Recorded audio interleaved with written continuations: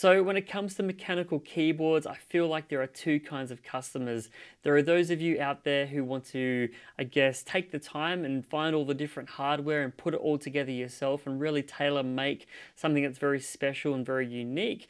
And then there are those of you who just want to go ahead and invest a good amount of money from a name brand and get something back in return that's going to have a lot of features, and you get that warranty support, and it integrates with the rest of the hardware and the ecosystem that you might be in, which is something that you can't necessarily get from making a custom keyboard. I feel like I definitely fall into, I guess, category number two. I'm a little bit intimidated right now about building something myself, but who knows, that might change down the track, but that's not what we're here for. Today we're looking at the Asus ROG Strix Flare 2 Animate. This is a keyboard that is very, very exciting, has a lot of very, very cool features, and today I'm going to be sharing with you my experience because I've been using this keyboard now for a few weeks, and also some of the concerns that I have that I think you should be aware of if you're potentially thinking about picking up this keyboard for yourself. So if you did enjoy the video, chuck it a like, get subscribed if you want to see more videos on the channel like this, and let's begin.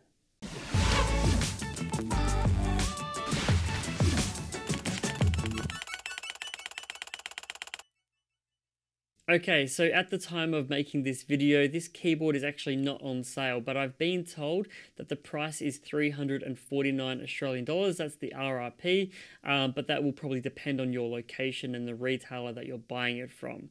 In terms of features that you get with this keyboard, there is a lot to go through, and I'm going to try and make sure I don't miss out on any of the important ones, but let me know if I do miss something and you want to know about it. I'll definitely try and get back to you, so just maybe leave me a message in the comment section. This is a full-size mechanical keyboard, so it's got a number pad, you've got media controls up in the top left corner, and I guess one of the real highlights, something that's really cool and exciting, is that Animate Matrix mini LED display up in the top right hand corner, which if you've been on the channel and you've seen some of the other videos, I've recently done a video about their headphones. I'll leave a link up in the corner so you can go and check that out, because that also has that Animate Matrix LED display technology as well. So if you want to see it on a pair of headphones, you can do that. And I feel like this is something that you're going to be seeing a lot more in Asus's premium products as time goes on. Now, before I begin, I'm going to actually start off by doing the keyboard typing test so you can actually see how it sounds, because I know that is very, very important and can sometimes make or break a keyboard.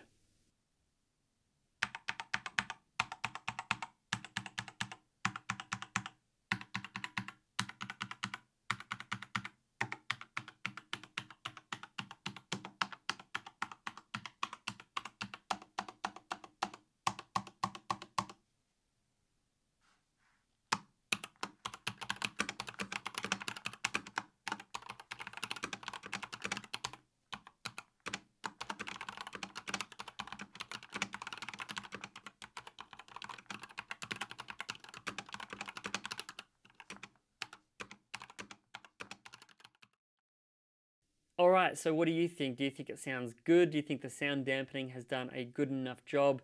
Do you think it's something that is appropriate for streaming or maybe even taking to the office? I'd love to know what you guys think. I think it sounds pretty good. Now with the lighting, it's a addressable RGB keyboard obviously, so you can go ahead and control all of the lighting and effects through the Armory Crate software, which you can download from Asus. You can also integrate that with the rest of the Aura Sync ecosystem. So if you've got maybe a GPU, a motherboard, some fans that are also being synchronized with Armory Crate Aura Sync, this keyboard will integrate with that, and you can go ahead and you can change the effects on the Animate Matrix LED display as well. So you can go ahead and muck around with some of the, I guess, pre-installed or pre-loaded animations that are there from Asus. There is a library you can download some other effects from, but you can also go ahead and change the display's effects to show things like obviously the clock, if you want to do that, maybe when you get a new email coming in, but it also acts as a display so you can change, sorry, no, not change, so you can see, the increments in terms of the lighting of the keyboard, the volume settings, the play, pause, track forward, track back, all that kind of stuff.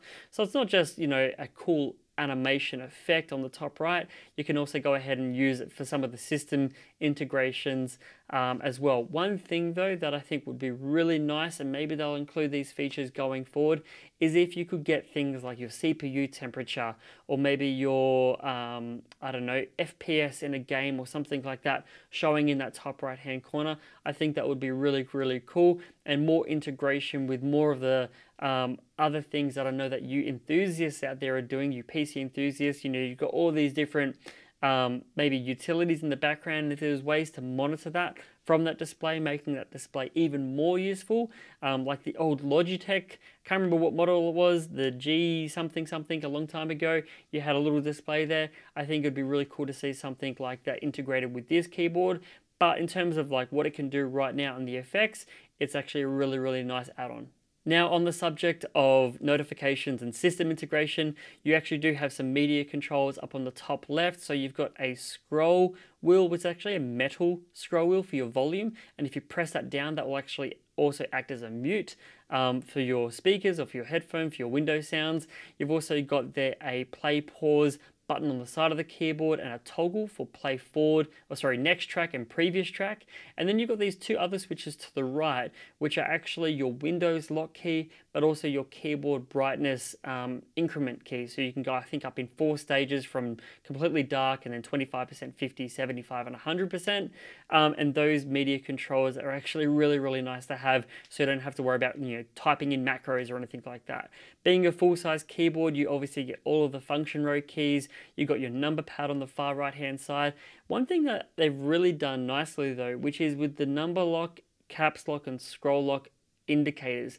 Usually they're at the very top of the keyboard, and with a mechanical keyboard, the switches and the keycaps are quite high, and you can't really probably see those little indicators. And the fact that they've brought them down above the arrow keys, so when you're typing, you can easily see in that sort of empty space there whether or not you've got those caps lock, number lock, you know, on or off, is really, really nice. It means that you don't have to like kind of peek over the top of the keyboard to see if they're on and off. So good job there, Asus, on that one.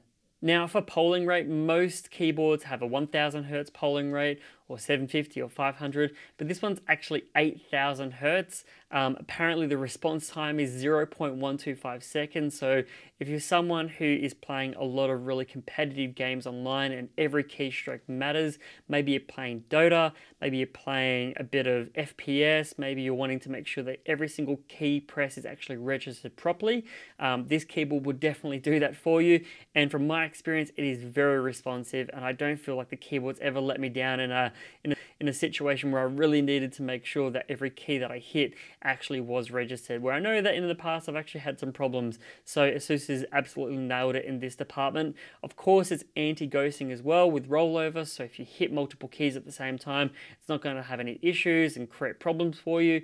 It's completely supported, and you know, the fact that you've got these really fast NX reds on there with this really fast polling rate, you would kind of expect that, and this keyboard has definitely delivered. Now, in terms of typing experience, I mentioned before that it was a really consistent feel from the left to the right. Everything felt really solid, but the actual acoustics of this keyboard, they mentioned on the product page that they've put some sound dampening in below the actual keys and the body, so you actually don't feel like when you're hitting them down, or if you're typing quite fast, that you're getting a lot of that clang and that sound that sort of reverberates and echoes throughout the room. So it's actually even a keyboard that you could probably use in an office and you wouldn't annoy too many people. And if you're also someone who's streaming and you've got your microphone maybe quite close to the keyboard, this keyboard does a good job of trying to minimize as much of that sound and that echo and that clang as possible, and it actually does feel really, really nice and sound really, really good as well. Nothing feels loose or you know, not properly assembled. It just feels really solid and nicely dampened. It's a nice steel body with very, very little deck flex. It weighs about 1.1 kilos. To give you any indication of the build quality of this thing, you could use it as a weapon if you wanted to. It is an absolute tank of a keyboard, but I really, really like that. For the cable, it's a 2 meter long braided cable with, I guess, two USBs, and the reason why is one is obviously for the keyboard and the lighting, and then the other is for the USB 2 pass-through. So it's actually a USB 2 port on the back of this keyboard, which is perfect if you want to go ahead and plug in maybe a USB headphones or a USB receiver for a wireless mouse. That is definitely there. And the RGB lighting, actually at the front of the keyboard, you've got this diffuse strip, which looks really, really sick. So you get a bit of that RGB effect onto the actual mouse mat, onto the desk. But then there is also an included PU leather, I think it is, wrist rest, which is really cool. So you can add that on if you want to be able to, you know, have a bit more pressure or a bit more support on your wrist when you're typing. One thing though, you can actually take off that diffuse strip from the keyboard and put it onto the inside of the wrist rest as storage. Put the wrist rest on, and that light shines through the actual wrist rest, which is not something that too many manufacturers that I've experienced have actually done well. You know, usually once you put the wrist rest on, the RGB that is coming out of the bottom of the keyboard is completely just like blocked off, and you sort of miss out a little bit. But Asus has thought of that as well, and so the light shines all the way through, so it doesn't matter if you have it on or off, you get RGB underglow coming through everywhere, and it looks really, really nice. Now in the box as well, you get a keycap puller, you get the switch puller as well, because you can obviously change out those switches if you want to. You've got some ROG stickers, the quick start guide, and the warranty booklet. So that's the accessories that you get included, which is actually pretty decent, and it's all, you know, branded with the Asus ROG logos and everything else. So even though, like I said, you're paying, you know, $349 for this keyboard, you get a good amount of accessories included, and overall it's been a very, very solid keyboard from sort of every single aspect that I can pick apart in terms of the mechanics and the response and the technology. It is actually really, really good. So would I actually go ahead and recommend this keyboard to you guys, and what do I think? The price, $349, I know that might put a lot of people off, or some people off, but I actually think if you're looking for a keyboard with no compromises, a lot of customization, you can add a lot of personality to it, you can change up the switches and the caps later on if you wish to, and it's going to be something that's going to last a long time. I feel like Asus has ticked every single box here, and it is actually an appropriately priced product when you consider all of those different features. So if you're someone who wants an absolute sort of no compromise end game keyboard that has everything that you need, it's very impressive to look at, very impressive to type on, very impressive performance, this is definitely one to recommend, and I honestly cannot fault it from a keyboard point of view. I just wish that the Animate Matrix LED display had a little bit more integration with the system, and you could do some custom things to it, like show the FPS or the temperature of a CPU or GPU. That would be really handy in my environment, in my scenario for what I'm doing.